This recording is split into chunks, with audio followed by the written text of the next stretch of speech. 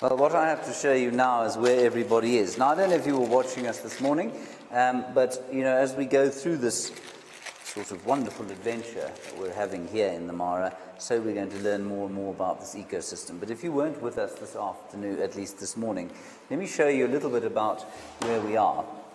You will find us over there at Ngama Mara. That's the place where we find ourselves. We're not staying in the salubrious accommodations that are afforded by... Are you struggling with me there? Let me move around this way.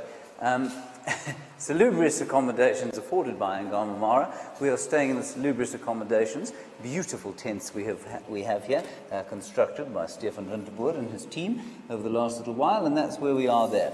As I said, 370,000 acres or so, about 1,500 hectares, sorry, 150,000 hectares, so it's a massive piece of land. And we've all driven down the hill. Well, the three who are out there have.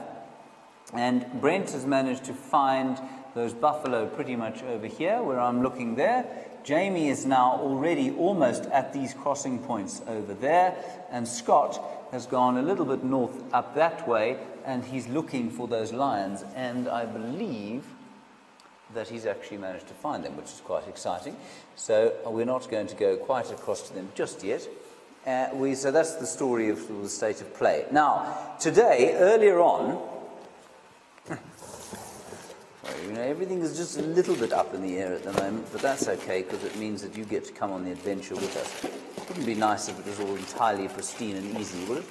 I don't think so. Now, I've lost my wildebeest, of course.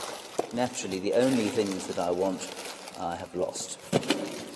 Oh, this is very irritating. Here they are. Okay, here are the wildebeest, don't worry. There they are, all 5 of them, representing some 1.5 million of their brethren down in the actual Mara. So there they are. This is where Brent found them a few days ago, and Jamie's going to head here towards these crossings because they have been heading north up the river towards those areas, and they are going to be crossing. Now, the big thing about the crossings to understand is that there's no real reason for them to be crossing in many respects. I mean, they cross to and fro over this river again and again during the 3 or 2 months that they happen to be in this area. It can be as little as a month, it can be up to 3 months, and sometimes even longer. But they cross over these crossings again and again, dependent probably on the rain, but there often seems to be no real reason. So that's what we're going to be watching, hopefully sometime soon, one of these afternoons, maybe even today. Now, Aaron, you want to know how big this area is in comparison with the Sabi Sands. That's Alan, not Aaron. The Sabi Sands in its entirety is 60,000 hectares. That is... 60,000 hectares is 600 square kilometers, right?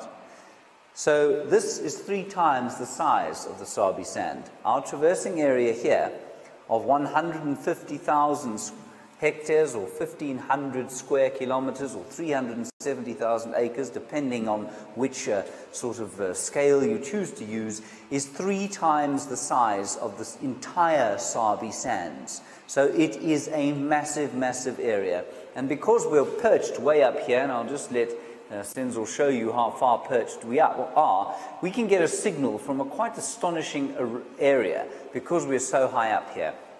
And because down below, where I'm about to send you with Scott, is so very flat.